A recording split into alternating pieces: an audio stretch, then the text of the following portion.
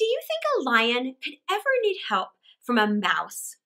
Or that a rat could be so proud that it cost him his life? Well, in today's Aesop's Fables, we'll find out. Well, hi there, and welcome to Storytime for Kids. I'm Mrs. McCurley, and today we have 4 stories from Aesop's Fables about a lion and a mouse, a dog and his bone, some ants and a grasshopper, and a rat and an elephant. Remember, Aesop was a slave back in ancient Greece who wrote lots of stories, each with an important life lesson. Let's get started.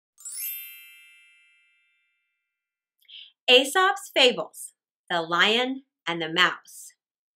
A lion lay asleep in the forest, his great head resting on his paws.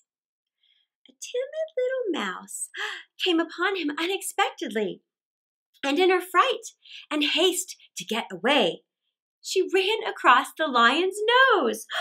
Roused from his nap, the lion laid his huge paw angrily on the tiny creature to kill her. "Spare me," begged the poor mouse.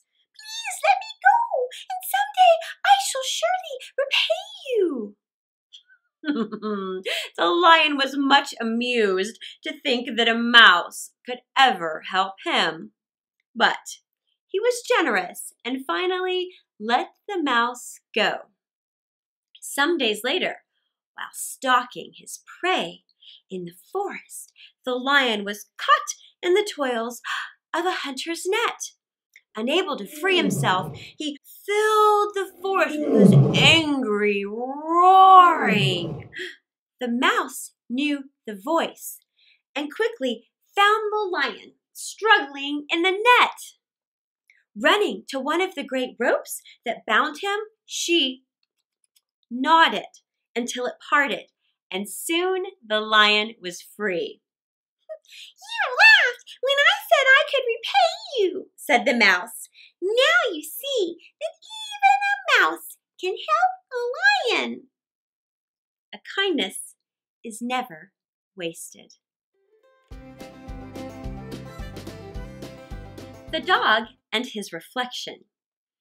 A dog, to whom the butcher had thrown a bone, was hurrying home with his prize as fast as he could go. As he crossed a narrow footbridge, he happened to look down and saw himself reflected in the quiet water as if in a mirror. But the greedy little dog thought he saw a real dog carrying a bone much bigger than his own. Instead of thinking, he dropped his bone and sprang at the dog in the river, only to find himself swimming for dear life to reach the shore. At last, he managed to scramble out, and as he stood sadly thinking about the good bone he had lost, he realized what a stupid dog he had been. It is very foolish to be greedy. The ants and the grasshopper. One bright day in late autumn, a family of ants were bustling about in the warm sunshine, drying out the grain that they had stored up during the summer, when a starving grasshopper, his fiddle under his arm, came up and humbly begged them for a bite to eat. "What?" cried the ants in surprise. "Haven't you stored anything away for the winter? What in the world were you doing all last summer?" "I didn't have time to store up any food," whined the grasshopper. "I was so busy making my music that before I knew it, summer was gone." The ants shrugged their shoulders in disgust. "Making music, were you?" they cried. "Very well now. Go dance." And they turned their backs on the grasshopper and went on with their work. There's time for work and there's a time for play. The Rat and the Elephant. A rat was traveling along the king's highway.